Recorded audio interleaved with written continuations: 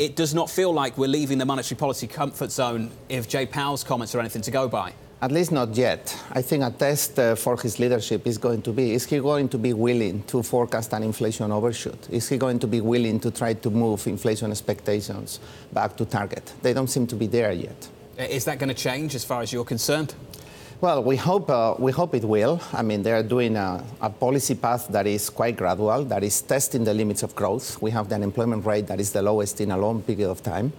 And they should be doing that even more. There is no limits to how low the unemployment rate can go, provided inflation stays at target, and we hope they go into that path. Is your message that they should be running this really hard? Is that what you're trying to say? The message is that they need to understand what the main risk of the economy is at any moment in time, and that this present moment is that inflation might be too low.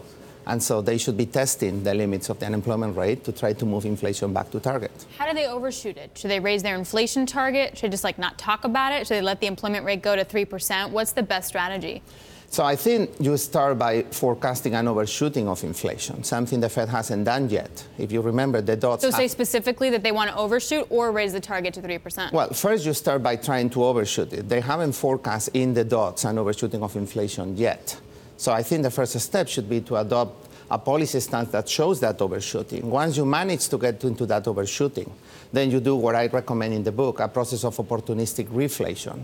So you first overshoot, and then you accommodate that overshoot rather than trying to bring inflation down to the previous target.